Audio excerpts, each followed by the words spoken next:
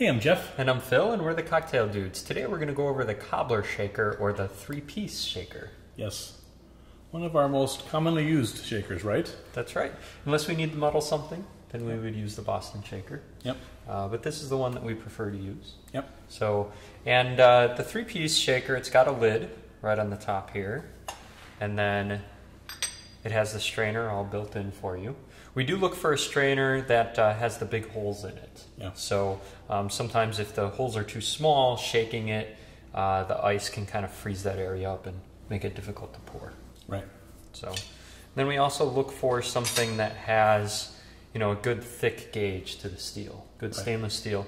Reason for that is we want to be able to shake it as long as we can so it doesn't get too cold to the touch and freeze your hands off. Yeah. So we have sort of delicate hands, right? that's right. Mm-hmm. Yeah, very delicate. So, and what bugs us most in three-piece shakers, and we have a cabinet full of them almost, right, is that they are leaking and you're shaking something with cream or egg white and it like splatters you, right? Yep. So the key for us is to find one that fits snugly together. This is the Riesel brand from Germany, R-O-S-L-E. Right. And we like that, right? Mm-hmm.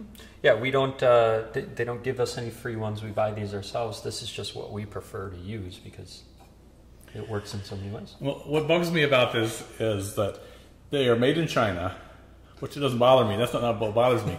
But you'll go for like months and there'll be none of them for sale anywhere, right? Because then they said, oh my gosh, we better make some more of these. So they call China and like, get on it. Right. And then they'll flood the market for 6 months and then there will be none for 4 months. So feast or famine. Yeah, so whenever we see them for sale, we like buy half a dozen. Because these people love these. We give them as gifts and stuff like that, and it's nice.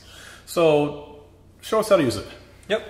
So typically you would be pouring all of your ingredients in. So we have all of our ingredients here, which is today just water. Right.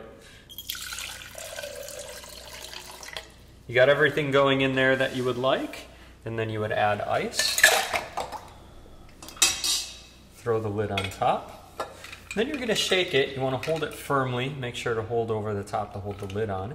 And when you do shake, you want it to go into kind of a long oval. You don't want to be going straight up and down and banging the ice against the top and the bottom because that's going to break up the ice. It's going to clog up the holes, and a lot worse, it's going to water down your drink.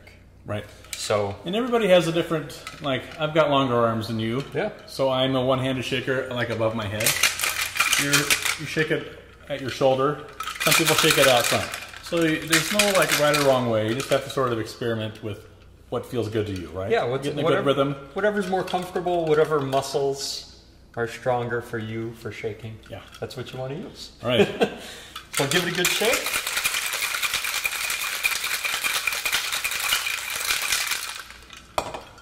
Then you twist the pull off the top.